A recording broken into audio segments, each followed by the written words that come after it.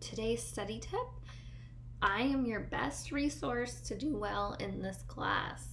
Okay, so please make sure you're asking me questions. Attend office hours, which are on Zoom every Monday, 12 to 1. If you want additional time, you can email me and we can arrange something. Maybe even do another Zoom for the whole class if I have enough interest, right? I really want to help you guys. I want you to feel confident. Send me emails. A lot of you have sent me emails, and some of you I've never even really interacted with. Okay, students who interact with me tend to be the A and B students, and students that never interact with me tend to be the C or lower, and it's because of this process of active learning, right? So if you're actively engaged, asking questions, you do better. If you have positive interaction with me, you also tend to do better because you feel more encouraged, right? So again, please utilize me for help. Let's finish strong.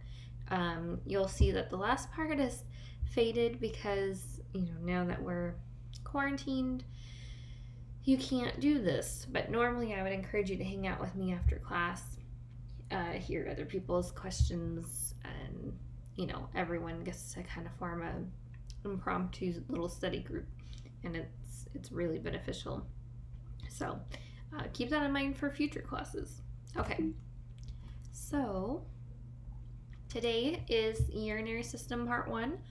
It is long and it is tough. Be prepared to take lots of notes, pause, rewind a lot. Okay, don't try to rush through this chapter. Spend lots and lots of time. Okay. Overall functions of the kidneys, you already know, form urine, but you do that because you're filtering the blood, right? So you filter the blood, and then your waste will be urine. Okay, why do we filter the blood? We need to regulate the volume of blood, right? We need to regulate the blood volume for lots of reasons. One, for blood pressure, right? We need to make sure that we want to keep our vascular system healthy and our heart healthy, right? But we also want to make sure we maintain the correct pressure so that fluid exchange can happen, which we talked about from the last unit, right? Okay, we need to balance our ions. We need to maintain pH. Remember that blood pH, 7.35 to 7.45.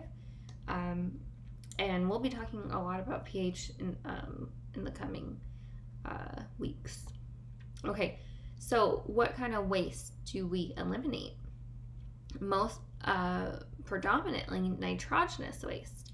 Remember that we do not store up extra protein. Whatever protein you don't use gets broken down. So amino acids are waste, and then that's going to lead to urea, right? So that's your nitrogenous waste.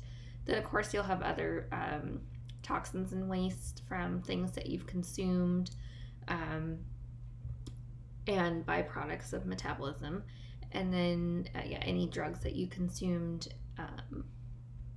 their byproducts, right?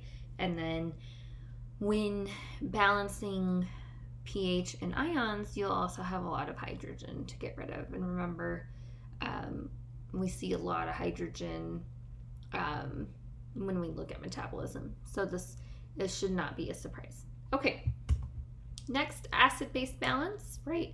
Again, to maintain the correct pH of the blood and the exchange, your acid-base balance, your kidneys play an important role, and then your respiratory system plays the other half. So together, your respiratory system and your kidneys are what maintain acid-base balance, and this is so that you can breathe, essentially, so that you can breathe correctly and get oxygen throughout your body, but also get rid of CO2, which is waste product from metabolism, right?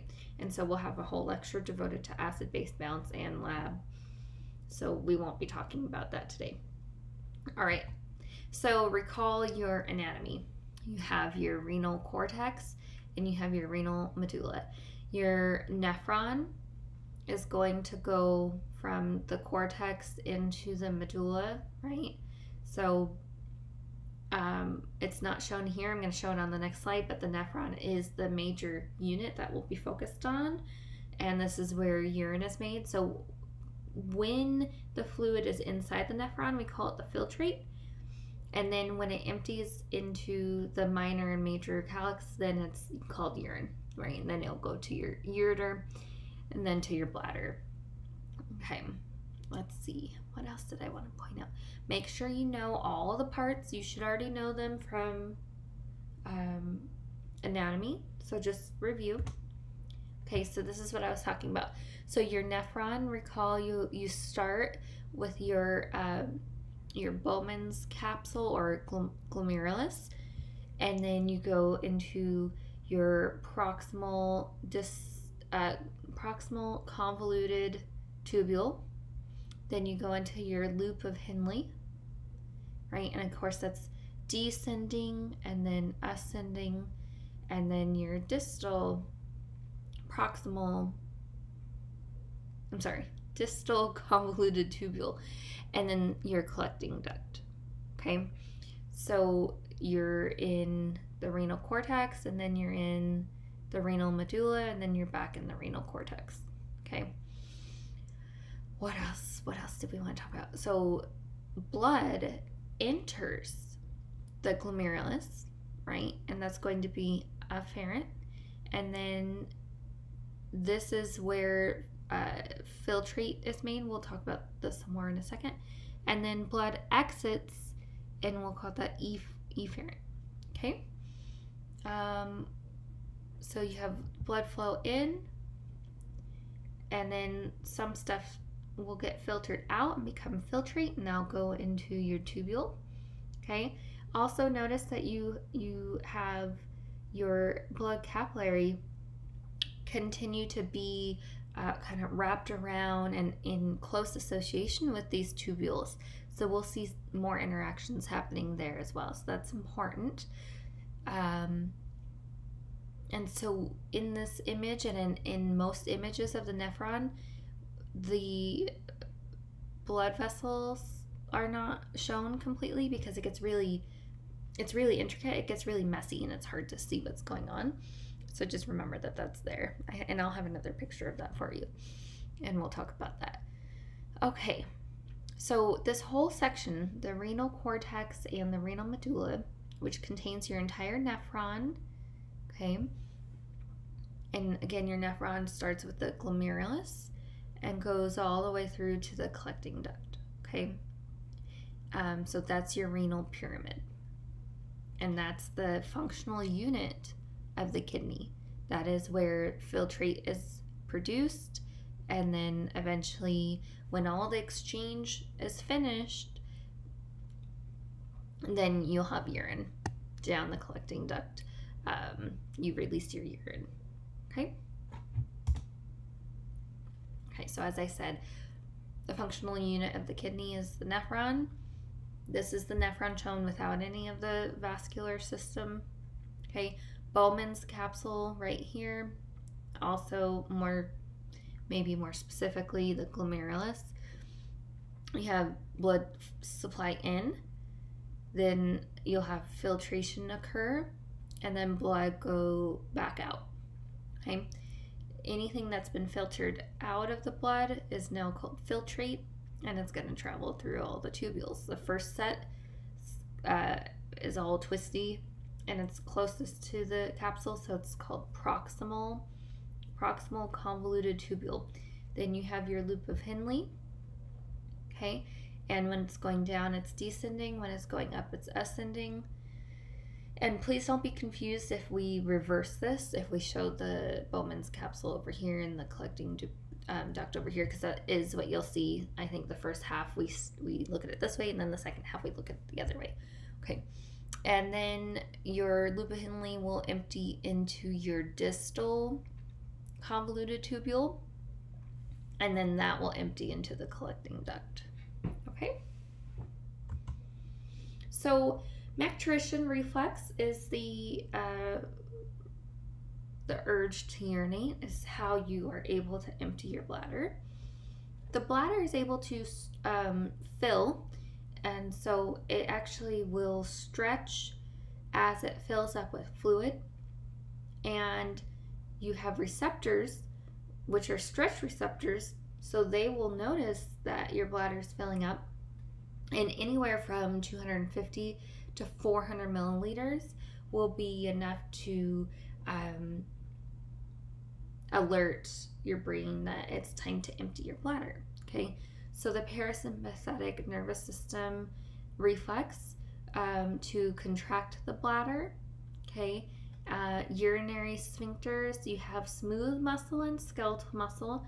So internal smooth muscle is going to be involuntary, and then your external skeletal muscle is going to be voluntary, and this is where little kids that haven't developed their myelination around the neurons that innervate the skeletal muscle, they're not going to be able to control, right? So they're going to be in diapers, and then you potty train once they start to develop myelination and they can learn to control their bladder, right? So external skeletal muscle does take time to have control over that. And then unfortunately, as you age, you will lose that. The opposite of emptying your bladder, so micturition reflex is to urinate or empty the bladder. The opposite is the guarding reflex. This allows the bladder to continue to fill by inhibiting micturition center of the pons. Okay, watch this link. In fact, pause me and watch this link right now, because it shows you the micturition reflex and it shows you the guarding reflex. Okay, so hopefully you watched the link. Recall, guarding reflex allows you to fill up your bladder, and micturition reflex allows you to empty your bladder. And you have control over your external skeletal muscle sphincter. Okay? Okay, so clinical stories. Kidney stones can occur. 80% of kidney stones are made up of calcium oxalate. They will get stuck in the ureters and are very painful. Okay, that's going to also interfere with your ability to urinate. So this is then going to interfere with the whole function of the kidney, right? Your fluid balance, how much fluid is in your blood. If you can't get rid of fluid quickly enough, then you're probably going to have higher blood pressure, right? In addition to pain, urinating also can put you at risk for infection. Okay, so kidney stones are bad news. You want to avoid them. What's the best way to prevent kidney stones? Stay hydrated. Drink lots of water. Don't drink soda, and you cannot consider coffee as part of your fluid intake. In fact, you should take in more water if you've had a diuretic like coffee. Okay, and don't even count milk, right? So just water. If you're one of those people who doesn't like water, then you need to get creative. You need to add there's fruit, right? You could do lemon or lime or both, cucumber, anything you can think of to flavor your water naturally. But there's also little drops and packets that people sell that can give it some flavor. If you do those packets, watch out for sugar, watch out for artificial sweeteners. But anyways, you get the point. Okay, so once you have a kidney stone, you're going to be more prone to get them So prevent them. Prevention is key. Once you have a kidney stone, you are going to have to be very careful to drink plenty of water, because you're going to be more prone to them. And again, that also puts you at risk for an infection.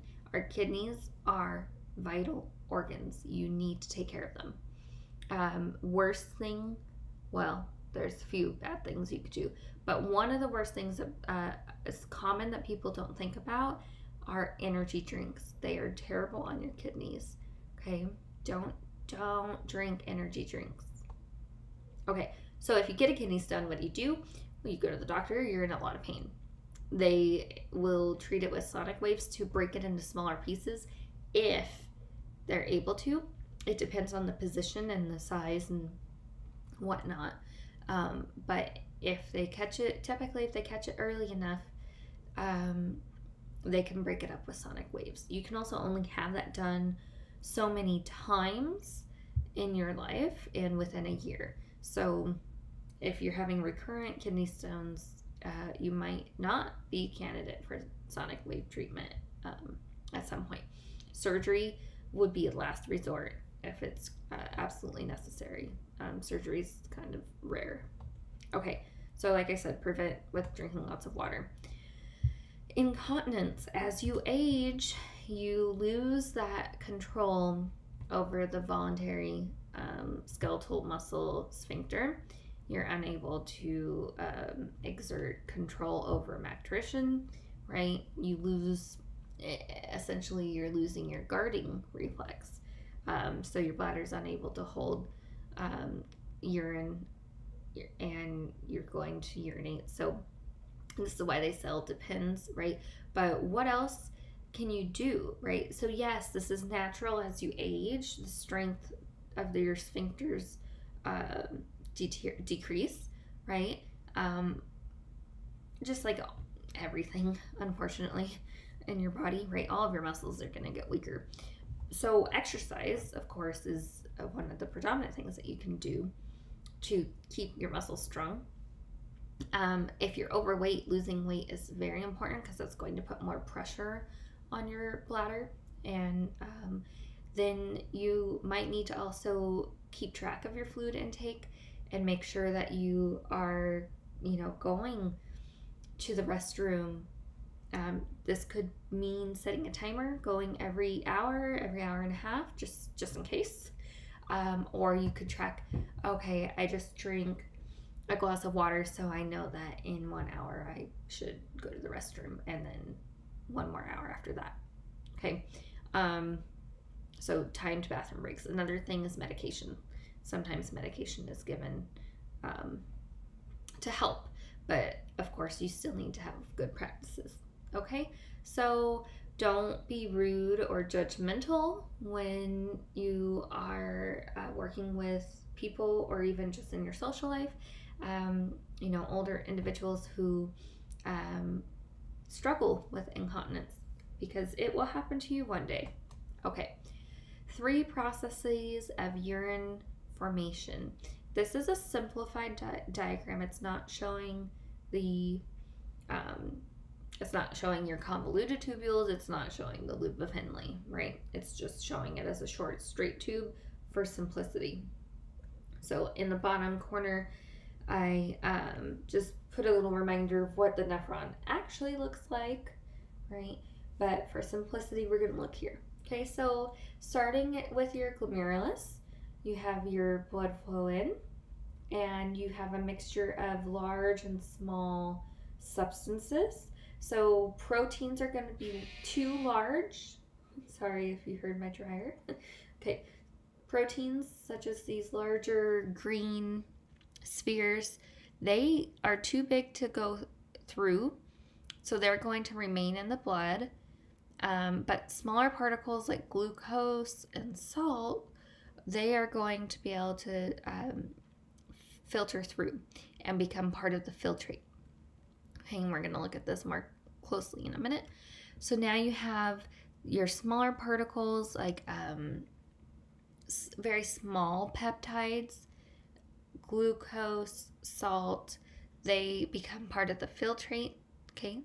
And then you as you go through your tubules, you will reabsorb certain molecules like glucose. You're always going to reabsorb all of your glucose, right? If you have extra glucose, you're going to make glycogen. If your glycogen reserves are full, then you're going to make your glycerol for your triglycerides for fat adipose tissue, right? Okay. So second step, reabsorption, right? Certain molecules will be reabsorbed back into the blood. And then third, and this is tricky, this is the part that usually is the hardest, we call it secretion, but this is your blood capillaries that are not shown in this picture, but are wrapped around or in close association with your tubules. You can have certain molecules that will go straight from your blood capillaries into the filtrate, right? So just like you see here, you see these capillaries and you have certain molecules coming into the filtrate. Well, when you have your blood exit the glomerulus here, as it exits, it's going to, those capillaries, it's going to make these small capillaries that branch and wrap around, okay? So secretion, extra molecules from the capillary going straight into the filtrate, okay? And then eventually that whatever's left in the filtrate will be excreted as urine, okay? Okay, so urine formation, filtration is the first step. It's the movement of substances from your glomerulus to the glomerular capsule. Only small substances will be able to do this. You make about 180 liters of filtrate every day. You keep the vast majority of that, right? You don't urinate very much, right? You don't urinate in liters. Okay, 125 milliliters per minute.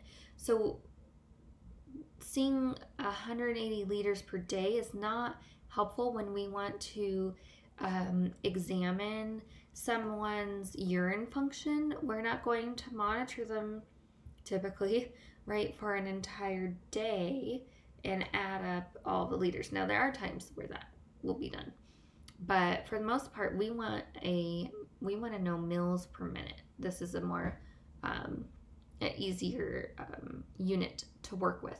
So if you were to divide this out, right, 180 liters divided by 24 hours in a day, and then 60 minutes in an hour, then you'll get 125 mils per minute. And we call this the GFR, the glomerular filtration rate. 20% of your blood plasma moves into your glomerular capsule, okay? So for each, you're filtering about 20% of your blood plasma every day, is what this is saying. Here we go. Continued. I knew I wanted to talk more. Reabsorption. So we just said that you're going to filter out 180 liters. You're going to make 180 liters of filtrate every day, but you're going to reabsorb most of that. So reabsorption. Movement of substances from the renal tubing, so your nephron, back into the blood. So you can think of this as everything that you want to save. Okay, you want to save water, you want to save glucose, you're going to reabsorb certain molecules along with that water, okay? 178.5 liters of the 180 are going to be reabsorbed every day. So how much urine does that mean that you actually produce? How much do you get rid of? You make 180, you keep 178.5, so that's going to leave you with 1.5 liters. So in an entire day, you should urinate 1.5 liters. Of course, if you're dehydrated, you won't urinate that much. Next, secretion, right? Talked about this is where molecules go directly from, and here's the picture. You have, so here it's reversed from what we've been looking at. You have your Bowman's capsule or your glomerulus here, and you have everywhere, look, you have your tubule, your nephron, and you see this weaving of your blood capillaries, okay? And so substances from your blood can also go directly into the tubule. So if it didn't happen here in the glomerulus, it could still happen as secretion. When it happens in the glomerulus, it's called filtration. When it happens elsewhere from the blood to the tubule, it's called secretion. So selective removal of substances from the blood to the renal tubules. And then lastly, right, once you go through the entire nephron, down your collecting duct, then you eliminate your urine. So filtration, renal filtration, so you have your glomerulus right here, right? And here is your Bowman's capsule, your glomerular capsule that surrounds the glomerulus. And why? Because you need something to contain your filtrate. So substances from your blood, right? So you have afferent arterial blood coming in, and then you have substances, water, glucose, salt, small peptides. All of those are going to filter through the glomerulus, and then they'll be collected within the glomerular capsule and then travel into the proximal convoluted tubule. Okay, and then that's called filtrate.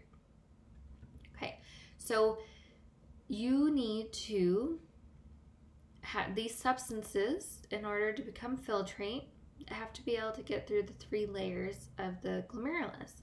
So if you look at a region of the glomerulus, the first thing you'll notice are these podocytes, are what we call like foot processes, right? Here, these funny looking cells, okay? And that's the visceral layer of the glomerulus, okay? And if you look at that even more closely, like we see here, you'll see that there's little slits. So you have a foot process, right, which is shown here, and here, and here, and in between the feet are slits where filtration can happen. If you look beyond that, further inward, I guess you could say, you'll have your basement membrane, and then past that you'll have your endothelium. So this is the capillary right here, the capillary endothelium. And of course you can also look at this picture here. And so notice all the dots in the inside of the glomerulus, the endothelium. All those dots are little pores, which call fenestrae or fenestrations, some people call it. So tiny pores in the capillary endothelium. Okay, then you have your basement membrane shown in pink, and then you have your visceral layer of Bowman's capsule or glomerular capsule, which is made up of these podocytes, the orange part, and the spaces in between are your filtration slits. Okay, so one more time. Filtration membrane consists of 3 parts. Your fenestrae of the capillary, those were the little dots or specks all over the endothelium. Then you have your basement membrane, and then you have your visceral layer, which has the podocytes, which in between each podocyte is a filtration slit. Okay, what gets filtered? I already mentioned water, salt, glucose, and small peptides. You will not be able to fit cells, they're way too big. You will not be able to fit actual proteins, or polypeptides. They're too big. All of the fluid now, the water, salt, glucose, small peptides, everything that's just been filtered out is now called the filtrate, and it enters the proximal convoluted tubule. Okay, so just like we did with fluid movement in interstitial fluid, we're going to look at that now in the kidney, okay? So we have our force, we'll have the effect, and we'll have the pressure, and then we'll calculate the total. Is filtration happening and at what rate, okay? So in the blood coming into the glomerulus is called the glomerular blood pressure. And of course, this is what's favoring or pushing filtration to happen. And so it happens at 55 millimeters of mercury and wants to push it out of the glomerulus in to become filtrate. So when you see out, that means out of the capillary to become filtrate. Then you have your glomerular colloid osmotic pressure, just like we saw colloid osmotic pressure in the capillary. Okay, this is for the same reason. You have proteins in the blood. They're big, they're trapped. Water is attracted to them, to these proteins. So this is opposing filtration, right? And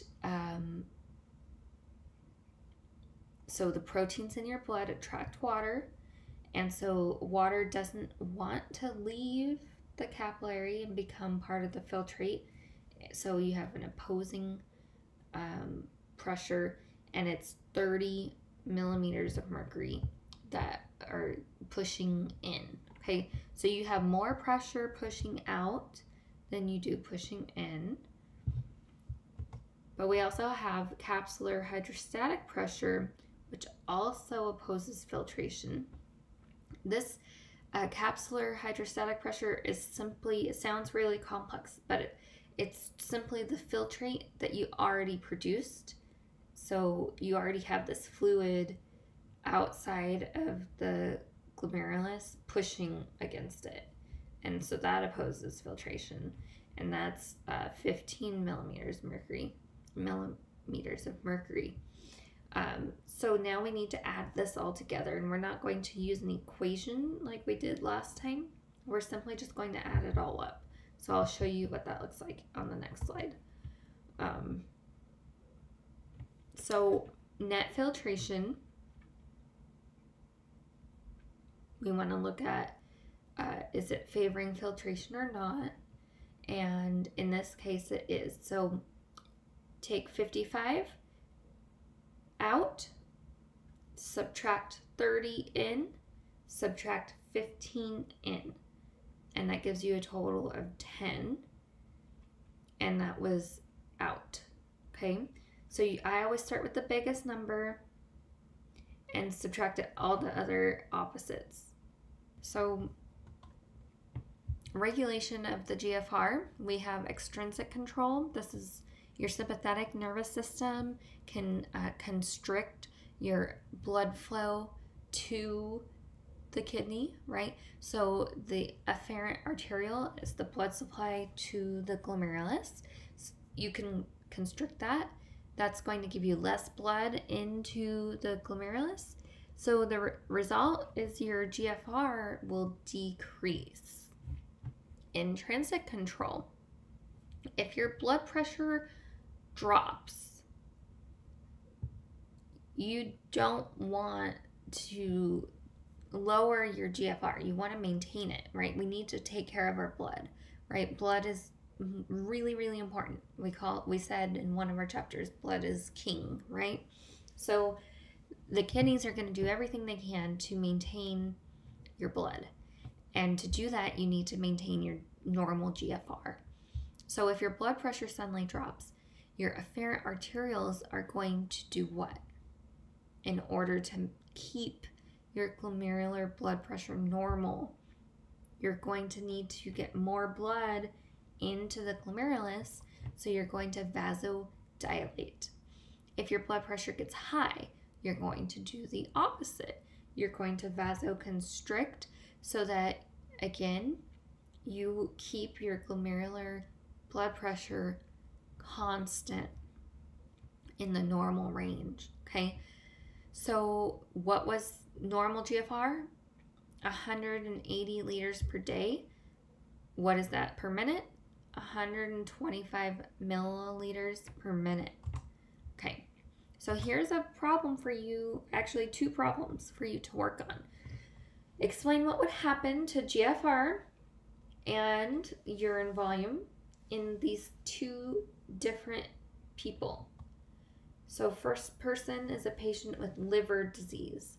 So I want you to think about, if someone has liver disease, how might that affect their production of albumin, and how would that affect their GFR?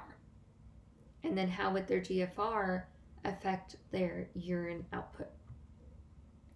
2, a patient with kidney stones. How are kidney stones going to affect the renal tubules? How will that affect filtration rate? How will that affect urine volume? Okay, so pause the video and work through these.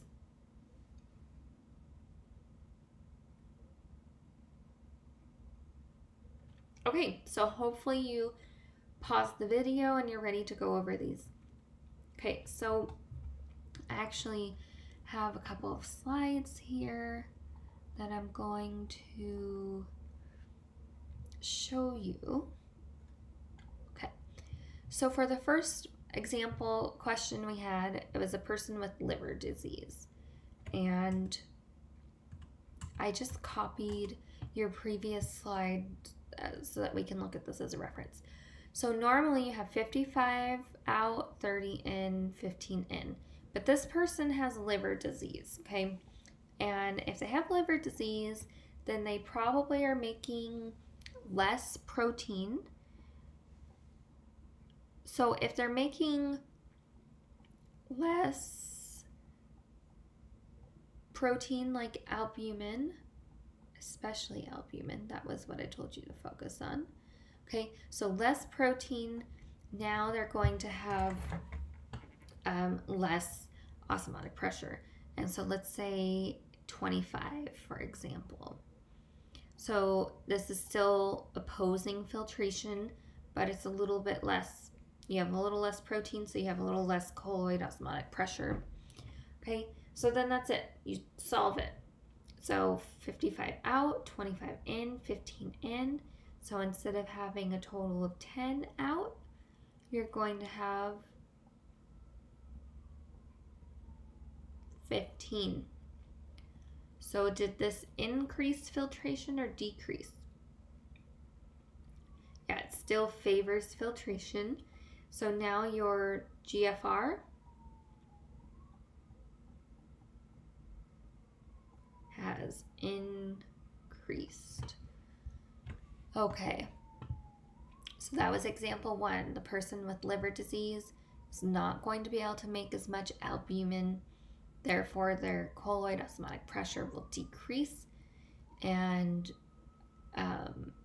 we're just making up a number here, 25. If I gave you a test question, I'd either have to give you a specific number, or all you would be able to tell me is, in general, this number would decrease, and that would overall increase the GFR rate, right? And then, of course, what does that do to urine? If you have a higher GFR, you're going to have more urine. So that is one of the symptoms of liver disease, is frequent or increased urination. Okay, next example. The patient with kidney stones, okay? So if you have kidney stones, it's going to block, right? They're going to collect.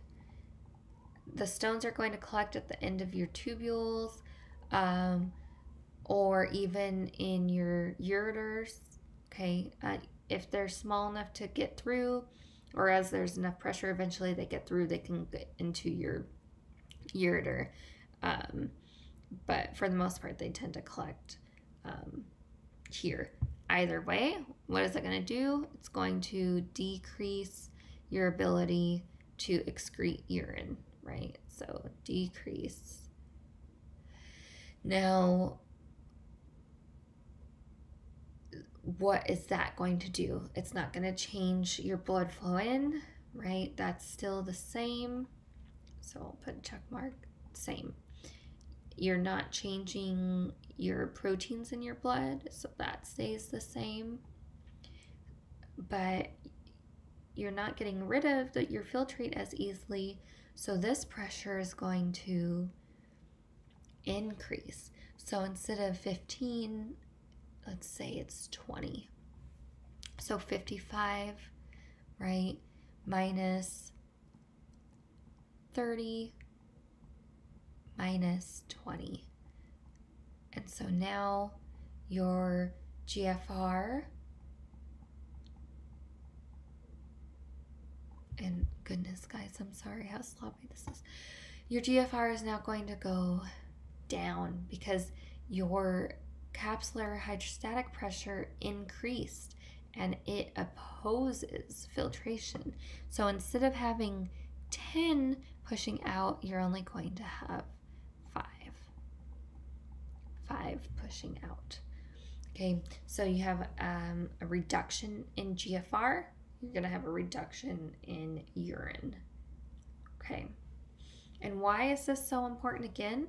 Because now you're losing some of your ability to regulate your blood, right? Your blood volume, which affects blood pressure, but also all of the things that you need to filter and be able to get rid of. And then lastly, it increases your risk of infection. Okay, so all the functions of your kidney are vital, and these examples, both of these examples, interfere with your kidney function. Okay, next, sodium reabsorption. Oh, I need to change my mouse back to an arrow. Okay, so sodium reabsorption can occur in several locations of the nephron. We're first going to look at proximal convoluted tubule, and then we'll look at the others. Okay, so sodium reabsorption in your proximal convoluted tubule, it's sodium is going to flow from high concentration to low concentration through the sodium glucose co-transporter, and that's going to go across the apical membrane, which you'll see in the next slide. Then it has a basolateral membrane to cross, and this is now going from low to high concentration, so it's going to require energy. And in fact, our kidneys take a lot of energy, and 80% of all of the energy consumed in the kidney is for this process, to actively pump sodium through or across the basolateral membrane. And of course, potassium will go in the opposite direction. We'll see that in a second. 65% of your sodium reabsorption is happening here in your proximal convoluted tubule. This is not a valid abbreviation. Do not do this. I only did this to fit on the slide, okay? But you should write it all the way out. Proximal convoluted tubule, okay? Now, after you move out of your proximal convoluted tubule, you'll enter the loop of Henle. We will reabsorb about 25% of sodium, and then your filtrate moves to your distal convoluted tubule, and we control this. We adjust it as needed. So if you need more salt or you need more water, this amount will vary. Okay, so about 10% reabsorption of sodium in the distal convoluted tubule. But as I said, it's adjusted as needed. So it depends on how much salt you've consumed, how much water you've consumed. Also want to mention here, in the sodium glucose co-transporter, the glucose will just diffuse all the way, the rest of the way into the capillary.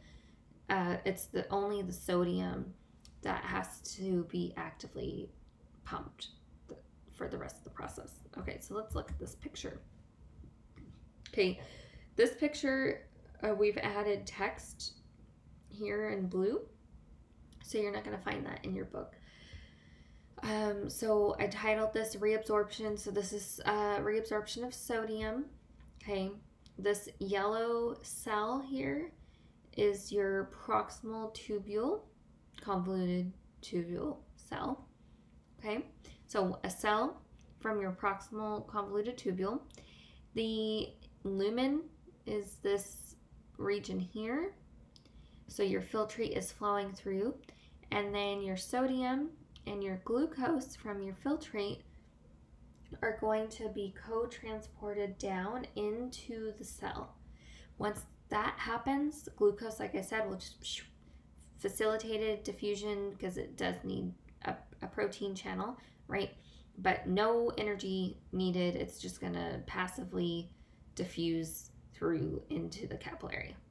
However, your sodium, you have more sodium in your blood, so you're now having to go from low sodium in your tubule cell to higher sodium in your blood capillary. So this is going to be active transport, but we have to do this. It's very important. So your kidney will invest all this ATP to pump this. And as you pump a sodium into your blood, you will take a potassium out of your blood. What else?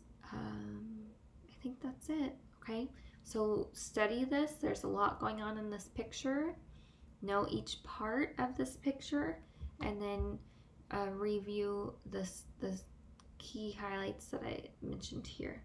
Okay, and then also look over it in your book and read the description in your book. Okay, so reabsorption continued.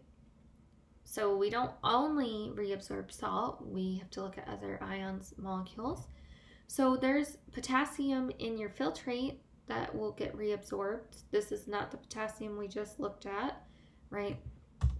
The potassium that we just looked at is potassium that's already in your blood. Here we're talking about potassium that's in the filtrate. So it's pumped into the tubule cell. Glucose is co-transported with the sodium from the lumen. That is what we just looked at. You will reabsorb 100% of your glucose unless your glucose, blood glucose levels have gone extremely high, right? And then you surpass your ability, but that is unusual, right? So unless someone is diabetic, 100%. So even when you eat a very sugary meal like a donut or a candy bar, you will still absorb all of that glucose. Only someone who's diabetic will have such high blood sugar that they won't be able to take all of the glucose, okay? Cl chloride follows sodium and potassium passively. Okay, so you only have to work with sodium, potassium directly, and chloride will just tag along or follow behind. Okay. Water will follow the salt. Remember, we've been talking about that. It's osmosis. So when you have salt somewhere, water is going to want to flow towards it by osmosis. So, okay, we've been doing a lot of hard work. Let's take a break. Fun fact, average human drinks 16,000 gallons of water in a lifetime. That's such a big number that I decided to break that down further for you. One average sized bathtub holds about 80 gallons of water. And so that would mean that you would be consuming about 200 bathtubs of water in your lifetime. Thought that was kind of fun. Okay, reabsorption in the loop of Henle. Okay, We have the countercurrent multiplier system. This is going to help concentrate the filtrate. As you move through the descending limb, only water is allowed to leave, and it is going to leave through osmosis. The salt in the filtrate cannot leave the descending limb, and that's why we say it concentrates. Then, as the filtrate moves through the ascending limb, so it goes back up, then only salt can leave, and it does, okay? And this sounds weird, but this is actually a really perfect system that allows for a great amount of water and salt reabsorption to occur with the least amount of energy. Any other way that you were to set this up would take even more energy. Okay, so here we start out with your filtrate has some salt in it, right, and water. And so the concentration of salt to water or water to salt gives you a milliosmolality of 300. And then your filtrate flows down the descending limb and water will leave. Remember, the descending limb is permeable only to water. So water leaves. As water leaves, you get a more concentrated solution of salt, right? Filtrate of salt. So see, this number increases 600, 800, 1,000. And then finally, and you know, I meant to update this because in the current edition, it only goes up to 1,200. I don't know why this number has changed, but I will stick with the current edition. So we will not say 1,400, we will say 1,200, okay? Again, please make that change. The current edition, 1,200 is the biggest number. So along the whole bottom region of this loop is 1,200 milliosmolality. That's the most concentrated of salt, right? Of solute. It's the most concentrated filtrate that you have. Okay. Then your filtrate moves up the ascending limb, and notice that it gets thicker. The tissue has changed so that it is not permeable to water. So we say it's impermeable to water. And the only thing that's allowed to leave is your sodium chloride. These little circles with X's represent a pump system, okay? So you do actively pump in the ascending limb. It's actually two pumps. One is a co-transporter and the other is the sodium-potassium pump. We're not going to worry about the details, but this circle X here does represent a system of two pumps. It's explained in your book if you're curious how that works. But at the end of the day, I want you to know that only sodium can leave. Chloride will follow, tag behind, but water can only exit descending. Sodium can exit ascending. And so notice that this number then gets smaller as sodium is pumped out of the ascending limb. You go back to smaller and smaller osmolality until you get to 100. And then you're going to enter your collecting duct, right? Well, distal convoluted tubule, and then your collecting duct, okay? So this is the countercurrent multiplier system that allows you to reabsorb lots of water and sodium. Okay, so let's review. The descending limb is impermeable to sodium, chloride, potassium. It is permeable to only water. How does water exit? By osmosis. And it does this because of this high concentration of sodium right here.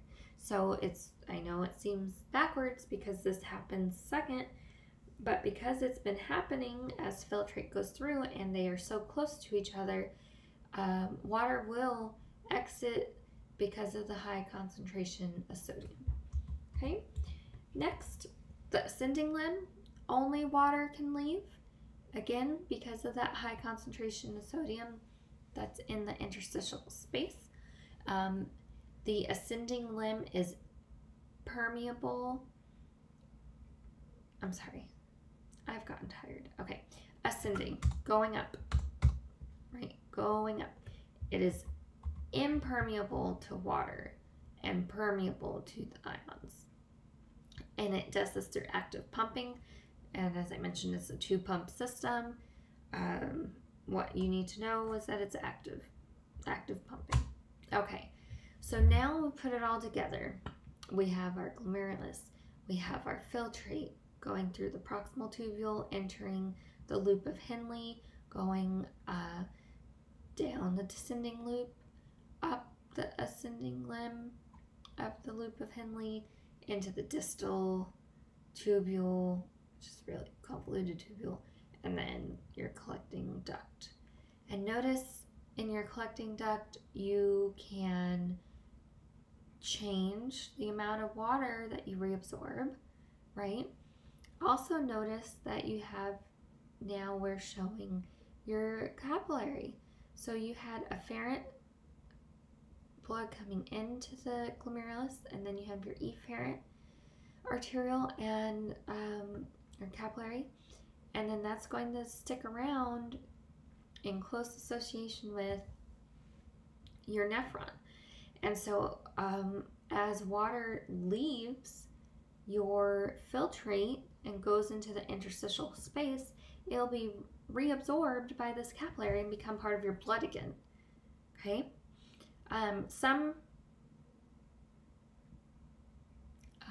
more water here can leave the collecting duct, which is controlled by the hormone, you know, antidiuretic hormone, ADH.